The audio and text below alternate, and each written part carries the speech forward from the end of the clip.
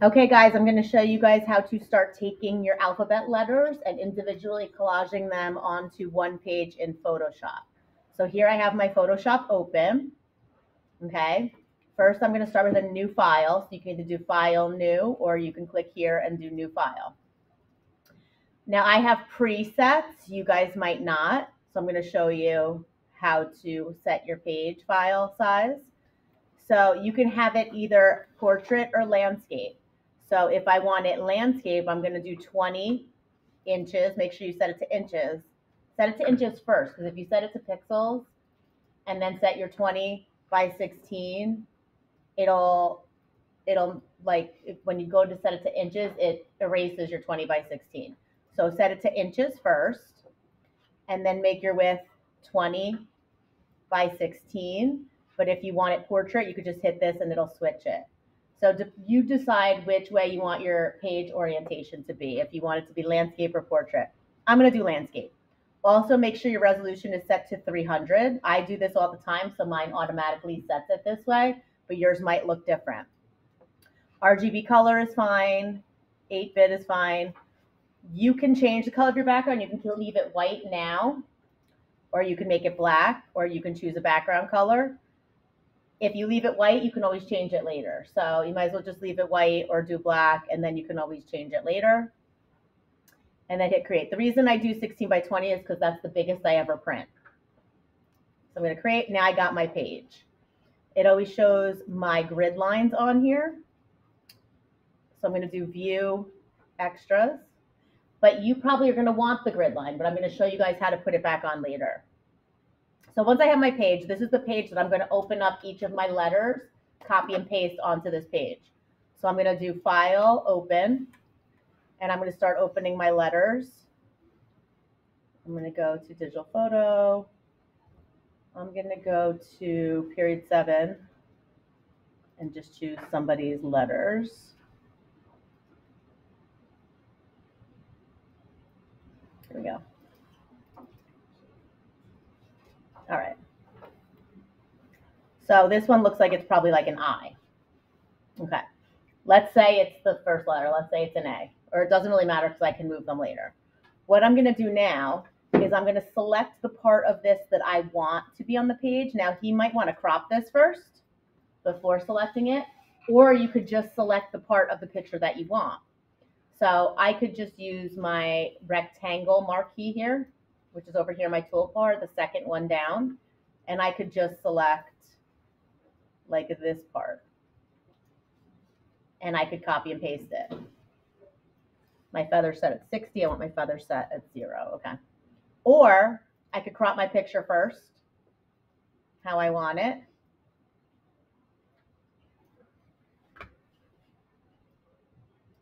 And then crop it, and then just do select all. Either way is fine. And I'm going to do edit, copy, or Command C.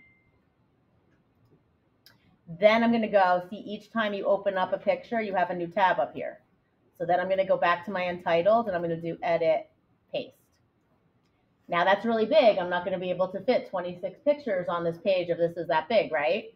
So I'm going to do edit, transform, scale, and I'm going to pull it smaller. Now this I, because it's an I, it's probably going to be down here somewhere, but I'm going to pretend it's my A right now. And I'm going to put it up in the corner here.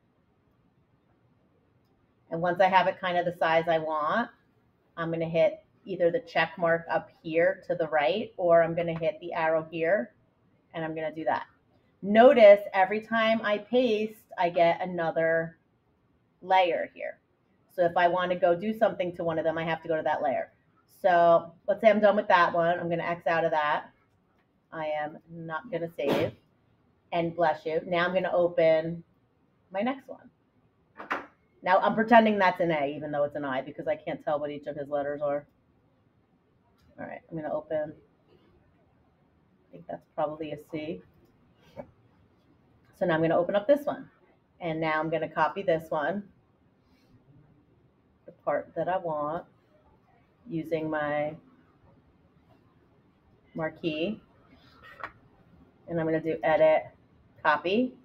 I'm going to go over here and I'm going to do edit, paste. Again, super big. Now, edit, transform, scale. And I'm going to pull it down. Now, here's the trick.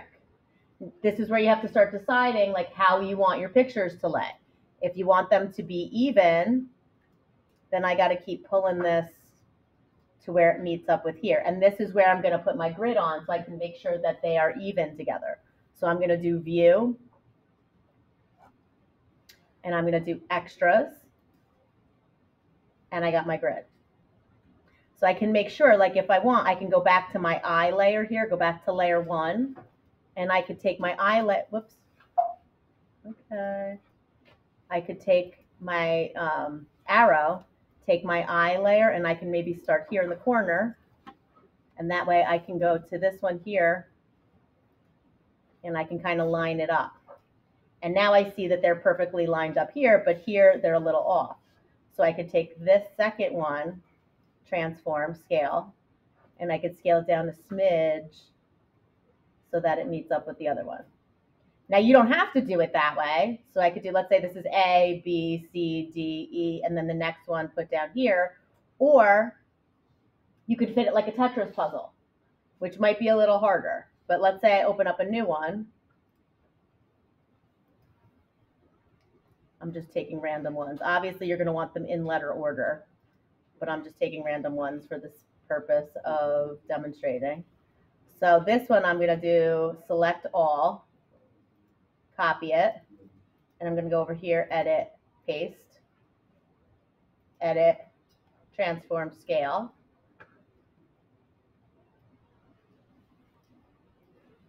And maybe that one goes there. Now see, I left one line in between here, so I'm going to want to leave another line in between here.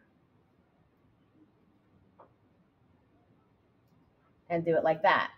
Now let's say I don't want to do it that way. Let's say my C here, I want bigger.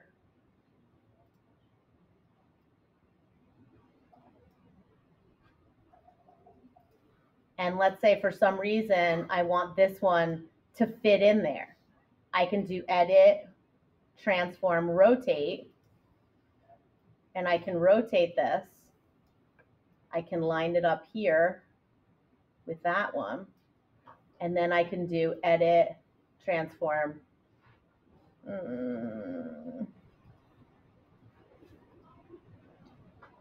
Let me scale it. And I can scale it down smaller to fit like that. So it's up to you how you want to do it. As long as you have similar spacing in between them, it's totally fine. Now, if I want to go back later and let's say I want to make my background black, I can go to my background layer here in my layer palette over here, which should be open so you can see. And then I would go down here to my colors in my toolbar, and I'm going to switch the black up front. I could choose whatever color I want. I could choose a red color, I could choose green, I could choose blue, it doesn't really matter. But I'm going to make it black. And then I would take my paint bucket, which is under here. So any of these tools that have a little triangle next to them, it means that there's other tools underneath if you hold it down. So if you can't find something, hold down your tools and you'll see there's other things under them. Like if your crop tool is missing, if you hold this, you can go under and find your crop tool. So I'm going to go under here, and I happen to know where they all are because I've been doing this, but you'll get used to knowing where they are. I'm going to want paint bucket tool, and so now it's black. But I can change it to whatever color I want later. So I suggest you start with white, lay it all out, and then you can kind of experiment later. Now, one other thing I want to show you, I'm going to undo that because I actually like the white better. Let's say I have this one here. Edit, transform, scale. And let's say this one is like that big, and I can't do anything to like change it. Let's say I want to cut the bottom of this one to meet this one. Or let's say I want to cut the bottom of this one to meet this one.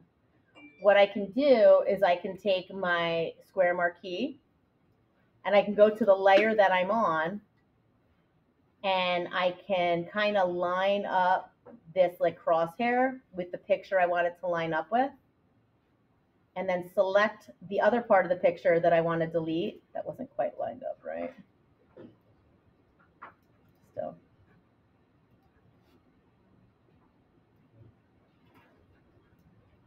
and then I can make sure I'm on the layer and delete it. So that way now that one lines up with this one. It doesn't really, it's a little off, but. And now let's say I want this one, let's say I wanted this one to line up with this one, but I got too much at the top. I could do the same thing. I line up the crosshair with this one, copy that, go to that layer, and delete it. So this part is the part that takes time. The taking the pictures, yeah, like it takes time to take the pictures, but the lining them up, rotating them, transforming them, make sure that they line up nice how you want them, that's the part that takes time. So even if you have not gotten all your pictures, but you have enough to start with, if it's not your turn to go out and take pictures and you still need pictures, but it's not your turn, I would start with this. Start uploading your pictures, start opening them, start copying, pasting them, rotating them, making them fit. Now, when you save this each day, because you're going to be working on it for a while, don't save it as a copy and don't save it as a JPEG because a JPEG flattens all your layers. You want to just save it regular because you want to save it as a PSD so that it saves your layer. So you're going to do File, Save As, not save as a copy, and you're just going to save it as a regular Photoshop file, and you can title it Alphabet. That way, when you open it each day, you'll still have your layers so you can move things around and stuff. Okay? Then I'm going to stop this for now.